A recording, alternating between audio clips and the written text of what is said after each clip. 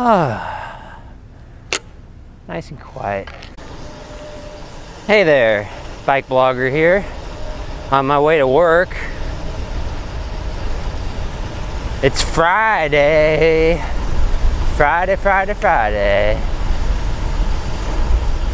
Today I wanted to talk about handlebars. Slow it down.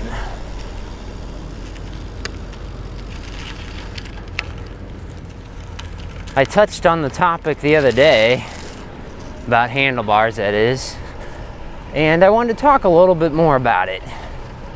Since I have 3 different commuting bikes, and all the commuting bikes have different handlebars, different style handlebars. Check out the Buffalo to the left there. So I want to, sort of discuss the differences and which is my favorite. I think I already said that in the previous video.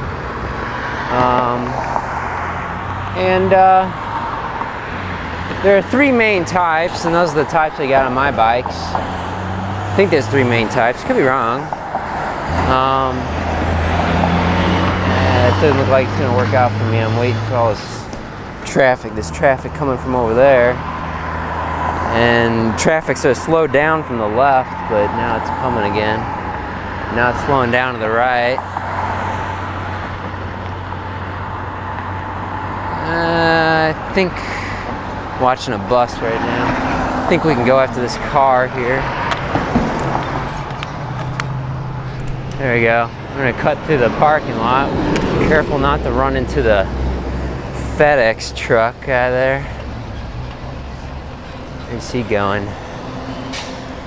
It's going left, stopping there. Let's go this way. All right. Going slightly different way here. Cut back here now. So, first type of handlebar are the flat bars. You see them often on mountain bikes.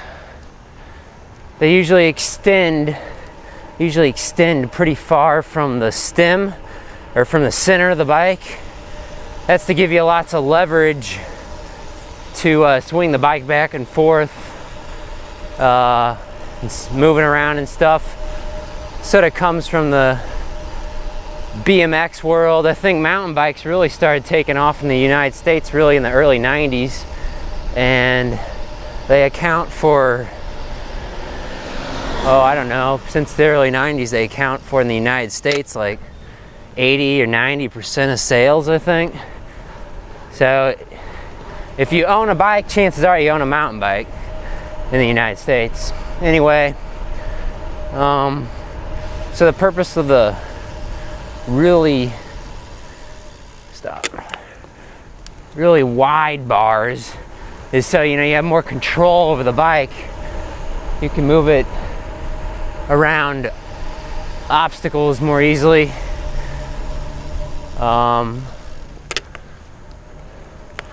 Again, though, that's also just because on a mountain biking trail you have more obstacles generally. Although I will say, on the road, commuting on the road, there are a lot of potholes and stuff. It's almost like riding a mountain biking trail sometimes. Whew. I'm gonna make a right here.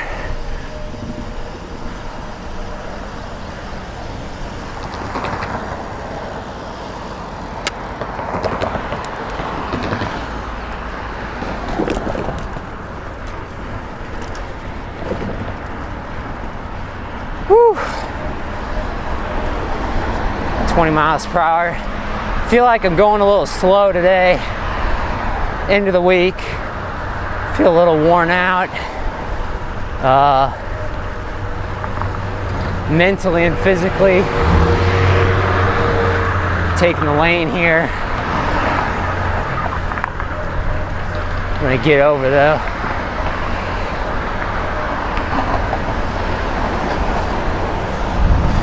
Nobody behind me.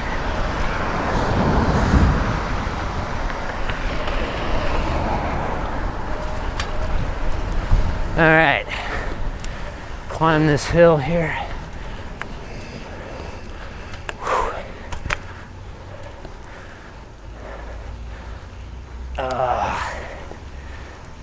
So, mountain biking handlebars. I said flat, or I might have said flat bars, but typically they got the brakes right up here, right up front, really close to you, which is a good thing. Which is another sort of reason why a flat handlebar bike could be a good commuting bike. But that's more so just because of the geometry of a typical flat handlebar bike. That is a typical mountain bike. You're more sort of sitting up straight, and you can sort of see a little better what's going on around you. You know, sort of in the hunched over stance, and you can sort of see what's going on a little better than leaning over the bars. Woo! Still got a bunch of logs and stuff over there. Those look like railroad, what do you call them, ties or something? They're pretty big though.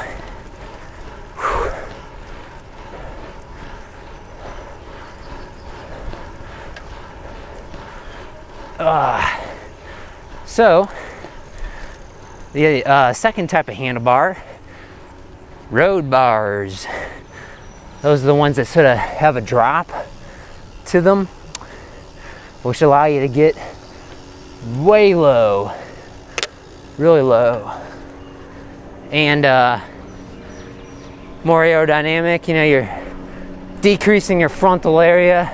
You just get way down, as far down as you can get, pretty much, keeping your arms horizontal, or your forearms parallel with the ground, and just get as much good aerodynamics as you can. Which you can also sort of do with these type of handlebars. 23.6 miles per hour. Oh, the wind feels really nice. It's pretty cool right now. It's gonna get up to about 90 Fahrenheit though. Feels pretty nice right now, especially in the shade where it's cooler.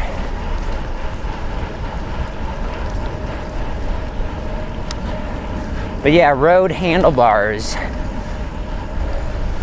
Big benefit to them compared to the flat bars or the riser bars or the mountain biking handlebars or whatever, is you got multiple hand positions, which is a big usefulness, because, you know, on the mountain biking bars, you tend to have just really one, you know, really functional position, which is wherever the grips are. But with a road bike, you know, you can get on the hoods like that, like I'm sort of showing here with these different bars, but get on the hoods, or you can get down in the drops. I don't really have drops.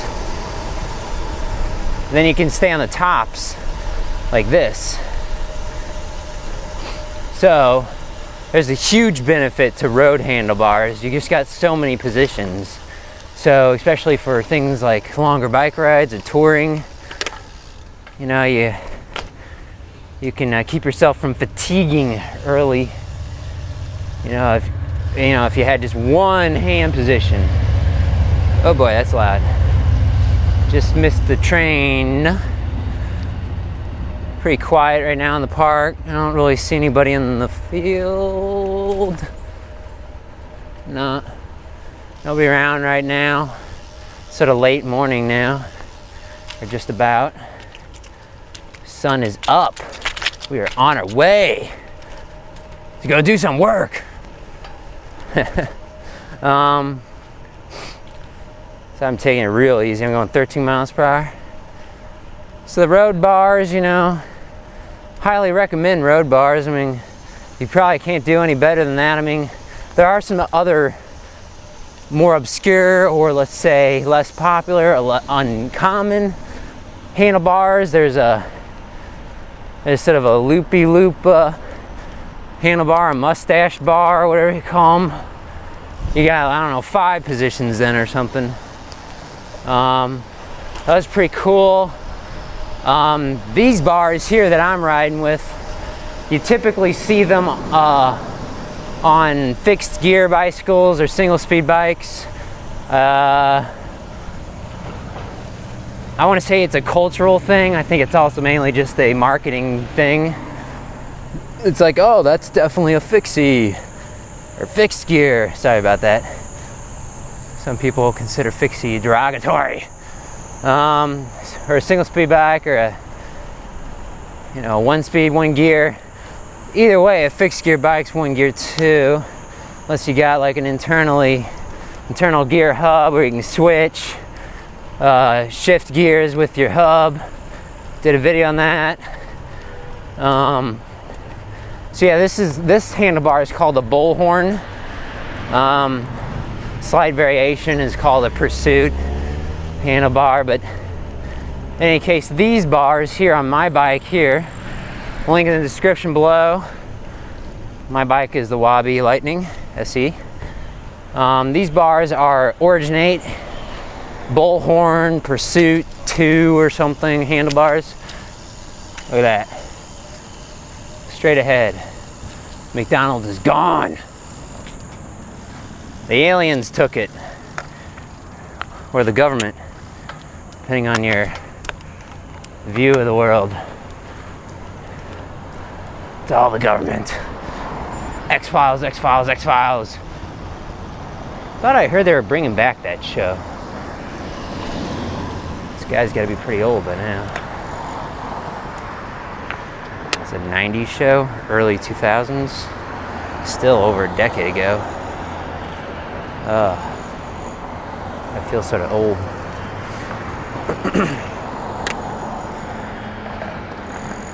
I'm gonna make a left here. Got the signal, so let's go for it.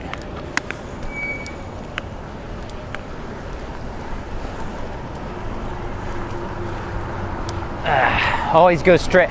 I always go straight into the slow lane, like I did right there. Let's make a right. I'm just chilling today.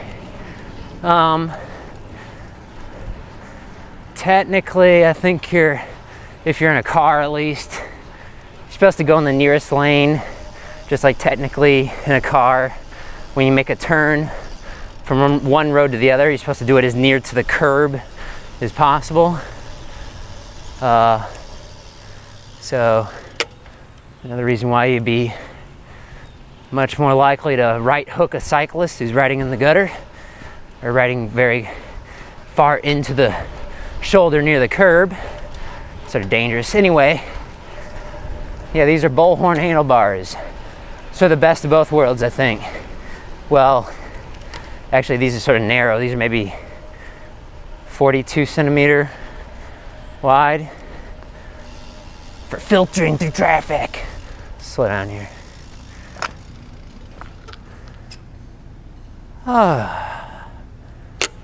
Nice and quiet.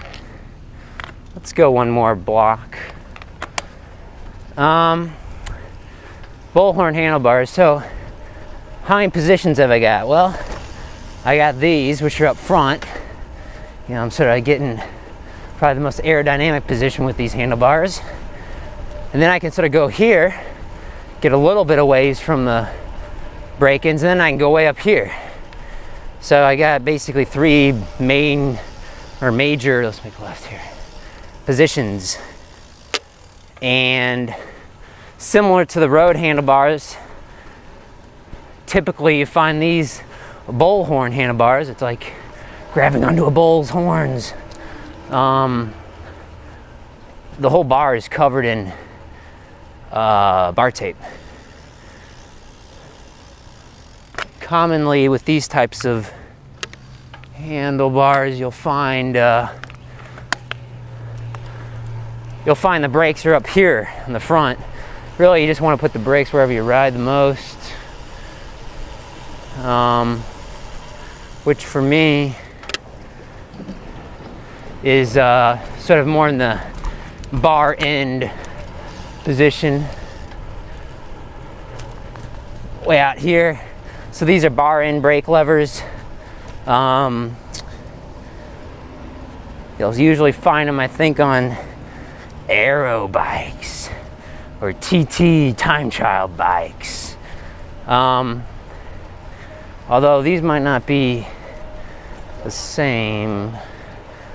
I think the bar end brakes on TT bikes might be smaller and weigh a little less or something, I don't know. Time trial or triathlon or whatever bicycles look pretty weird, sort of. Although this bike looks a little weird with its bullhorns and the bar end brakes, but I like it. And you want to put the brakes at least wherever you normally ride.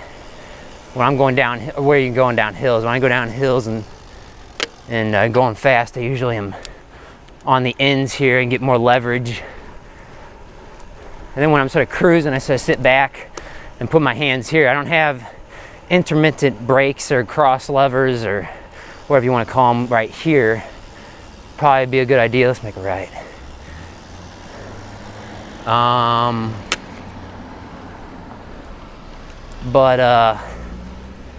You know. Anyway, so I'm running out of time here. What's my favorite handlebar? The Bullhorns. They're my favorite handlebars. I like road bars. I just find I don't use the drops very often. You can set up road bars so the drops are a little higher. Generally speaking, though, you want the hoods, the things on top, to be sort of parallel with the ground. Anyway, my other bike has that, so I do ride this sort of stuff. We'll see you next time. I'm gonna lose my momentum here. And wait a minute. Here we go. Here we go. Here we go. Here we go. Here we go. There we go. Ah, I pretty much did lose all my momentum. Ah. Nice and quiet. Hey there, bike blogger here. On my way to work. It's Friday. Friday. Today I wanted to talk about handlebars. Slow it down.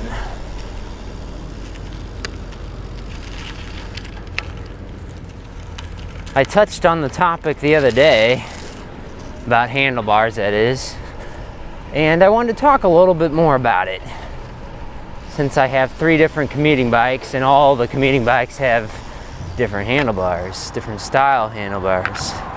Check out the Buffalo to the left of there. So I want to, sort of discuss the differences and which is my favorite. I think I already said that in the previous video.